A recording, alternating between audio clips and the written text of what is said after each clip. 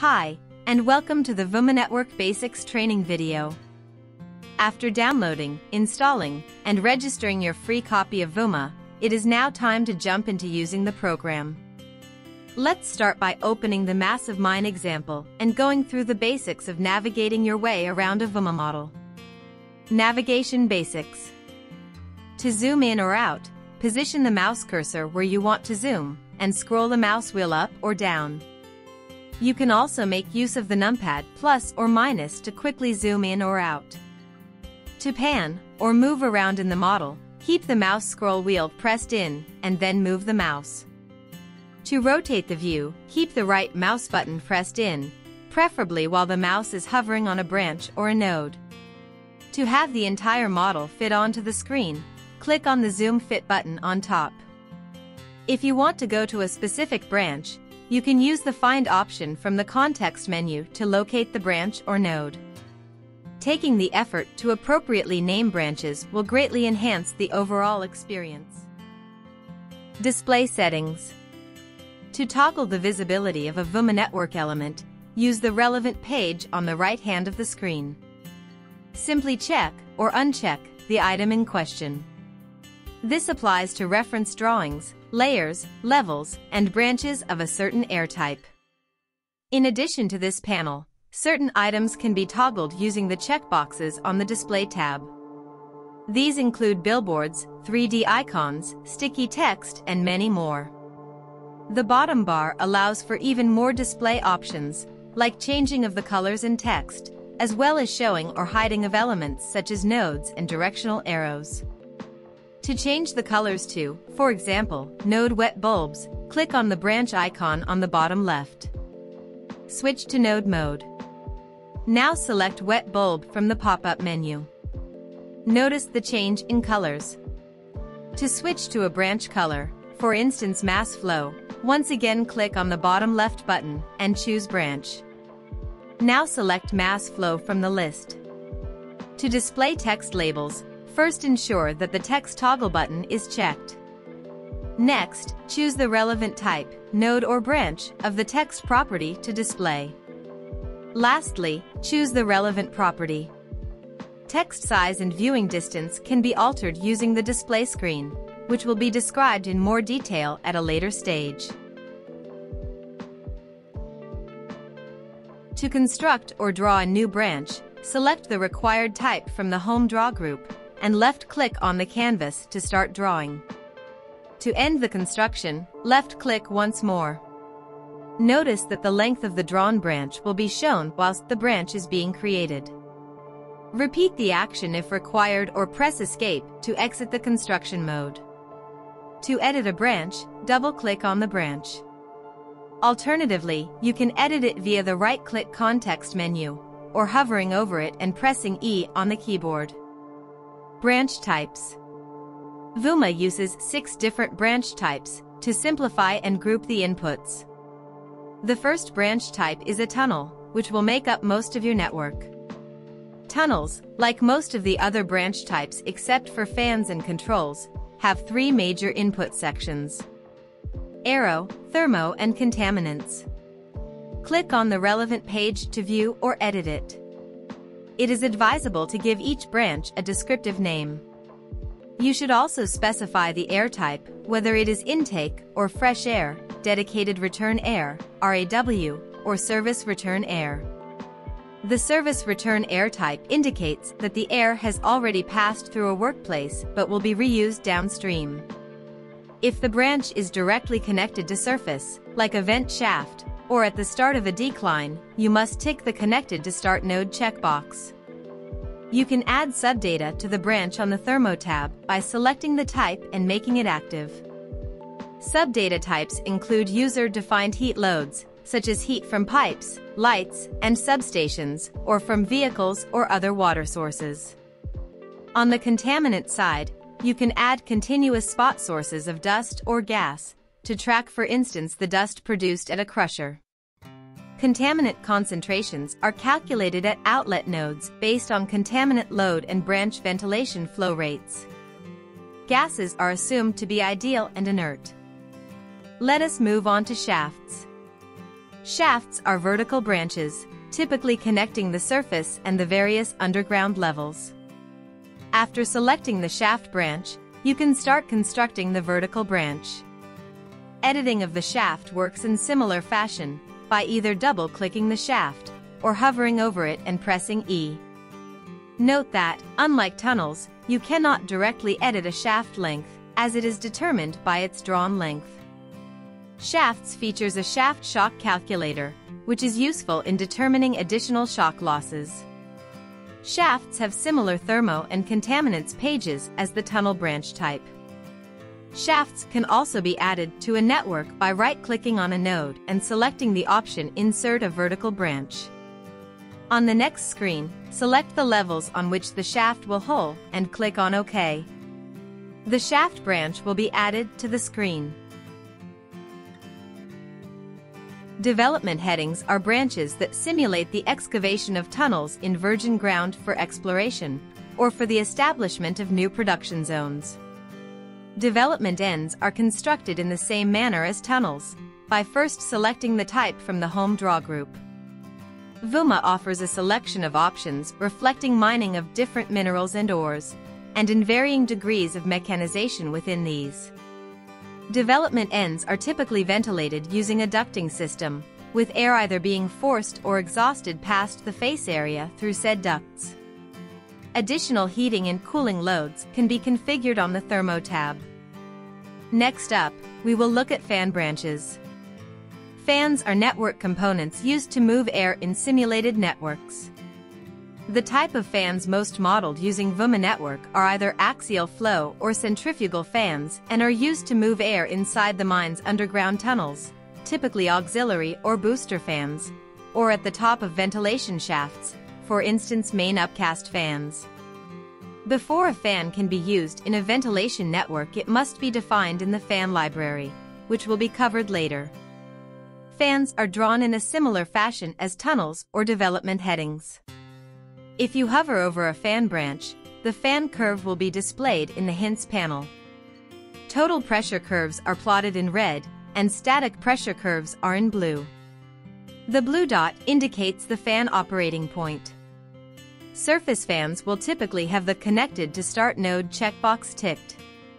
If you do not possess the fan curve, or want to make some quick edits, you can also employ the Fixed Flow Control Manager type, which we will discuss next. Control managers are network components that have primary aerodynamic, thermal, or contaminant properties that are specific and can be controlled by users. Control manager elements include various aerodynamic types, such as leakage paths, regulators, bends and air crossings, as well as thermal types, such as coolers or heaters. Contaminant sources and sinks are also catered for, the latter represented by filters and scrubbers. Some control managers allow the user to change the 3D icon. Note that changing the icon does not affect the underlying calculations. Lastly, you can set the leakage or commitment checkbox, alongside its expected or designed flow rate. Setting these will allow you to interrogate the overall utilization of air using the relevant dashboard.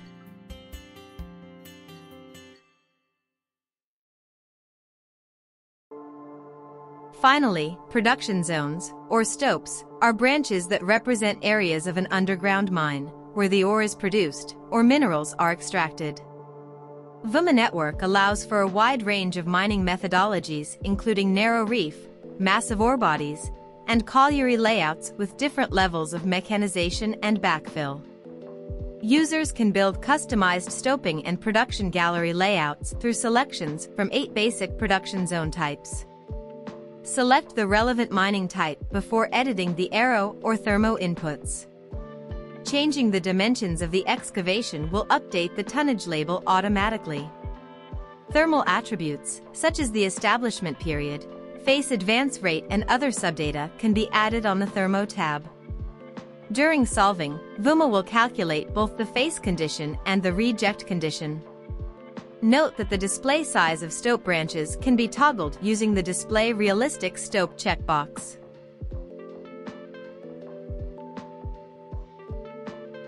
VUMA uses levels to group branches of a similar depth. To create or edit levels, go to the level editor on the level page. On this screen, you can add, edit, or delete levels. Once a level has been created, you can draw on that level, or show and hide branches based on their respective level. You can also color branches according to said level. Levels are assigned automatically, based upon the node's depth. An easy way to add new levels is to right-click on an existing node and select the Add New Level option.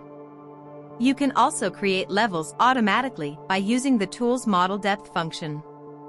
Here, you can set a minimum interval depth between levels, as well as a starting depth. Click on OK to have the function recreate new levels. Levels are also used to determine the orbit point when rotating, so it is recommended to add new levels when deepening a model, to keep the rotation smooth. Another very useful grouping method for displaying and editing purposes is layers. Unlike levels, which is assigned automatically, layers are user-defined and assigned individually. There are two distinct layers, namely Layer 1 and Layer 2.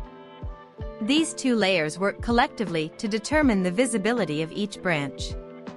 For a branch to be visible, it only needs to be active on either the Layer 1 or Layer 2 property. To hide it, the branch layer must be unchecked on both layer properties. To modify the layer collection, go to the layer editor in the layer page. Type in a new name and click on the Add New Layer button. To edit an existing layer, right-click to show the context menu, and then choose the relevant option.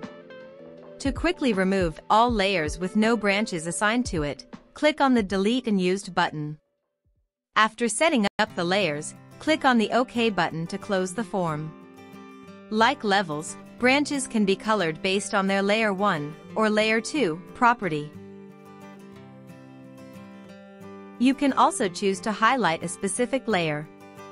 To assign layers to a branch, you can either edit it via the branch editor and choosing the required layers from the respective drop-down, or by selecting a group of branches and editing it via the right-click context menu. To save time and avoid editing of the same values repeatedly, it is recommended that you set a branch default prior to constructing. To set a default, click on the Library Defaults button, and then choose the branch type to configure. For this example, we will select the fan option.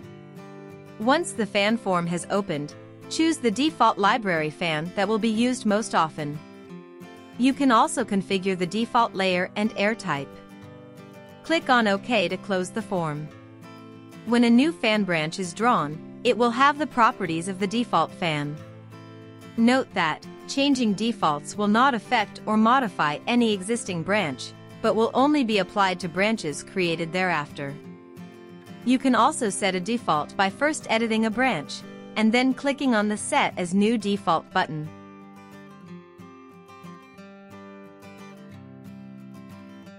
Next up, we will have a look at some of the construction tools available in VUMA. These will all be found on the Home tab, inside the Construction group. Before we start, let's reopen the Example 2 model first.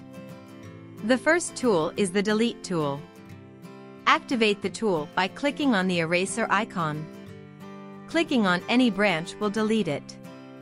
Note that nodes cannot be deleted but will disappear automatically if they are no longer attached to any branch. To exit the delete mode, press the Escape button, or click on the Select icon. Below the eraser is a magnet. The magnet mode lets you quickly connect branches. The first selected branch will stay in place, but the second selected branch's closest node, relative to where you clicked on the first branch, will join to the node closest to where you clicked on the first branch.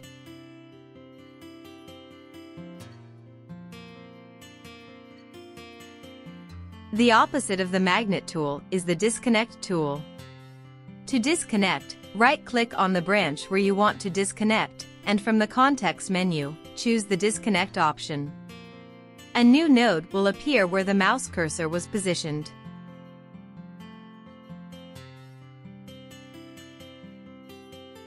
To the right of the Delete tool sits the Format Painter tool. This tool copies specific or all properties between branches. To use it, first select the Format button, then click on the branch from which you wish to copy, also known as the source branch. You can customize which properties to copy. You can also toggle the Color Assist mode on or off. If you do not wish to show this screen every time, you can uncheck this option.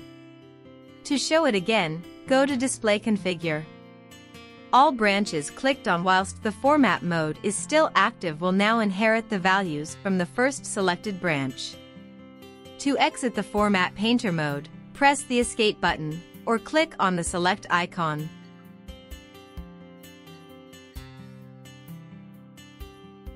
Below the Format Painter sits the Branch Picker icon. This tool allows you to individually add or remove branches from the multi-selection set. This is very useful in cases where the rectangular or fence selection is not adequate, or you want to fine-tune the selection. To exit the picker mode, press the Escape button, or click on the Select icon. To also clear the entire selection, press the Escape key again. You can also add individual branches to a selection by keeping the Shift key pressed in, without entering the picker mode.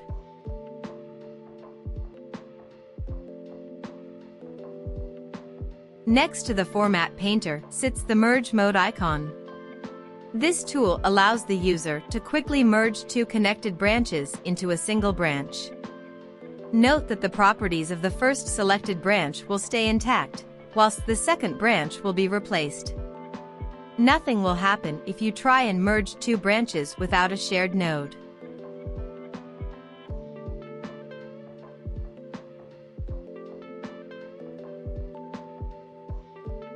Below the Merge mode is the Add Duct tool. This tool allows you to add a duct to a branch by simply clicking on said branches. After clicking on the duct icon, configure the duct with regards to its name, size, layers, friction, etc. Now simply click on the branches where you wish to add a new duct. Ducts can be shown or hidden using the Air Types page on the right-hand side. You can also use the screen to show or hide other specific air types, such as intake or return air branches. Next to the Merge tool is the Insert Default Control Manager tool. This tool is very useful in quickly adding a control manager to an existing branch, without disconnecting and rejoining nodes again. Simply define the default control manager, whether it be a ventilation door or some other type of regulator, and click on a branch to insert it.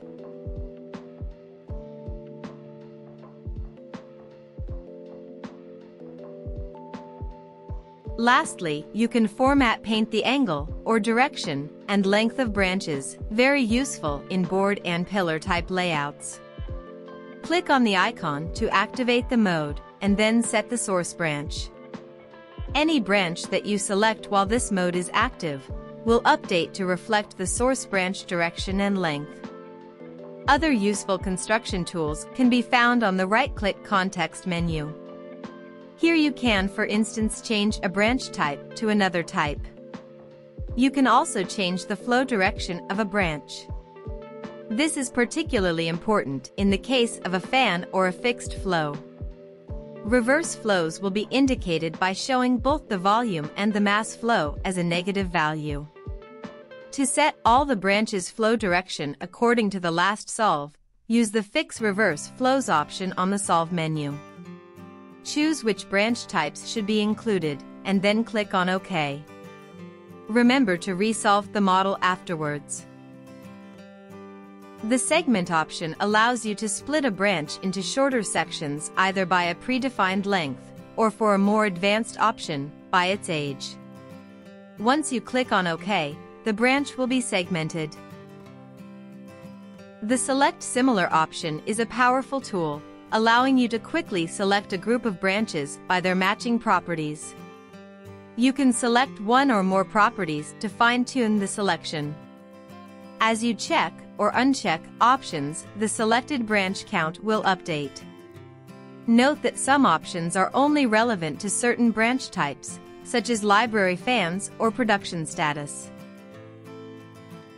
The split branch option is also very useful in breaking up longer sections of tunnels. Note that the splitting of branches will duplicate the subdata, so if for instance you had a vehicle in the original branch, you will now have two of the same vehicle after the split event. It is often easier to use the shortcut to better position the split.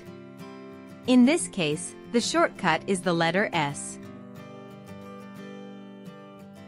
Time to move on to the reporter. The VUMA reporter is a powerful mass editor and viewer and is divided into three main sections. The first section is related to all the inputs of the model. These inputs can easily be sorted or filtered using the column headers. You can also customize which columns to view. Note the quick stats on the bottom status bar. The second section contains all the branch outputs, and the last section covers several summaries.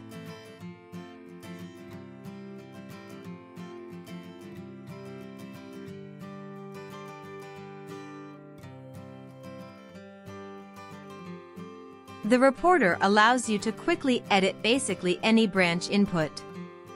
To do this, select the property that you wish to edit and then right-click. Provided that you are in an editable input cell, you will be presented with an editor screen. The type of screen will differ depending on the input required. Double-clicking on a branch will zoom to that branch in the model screen.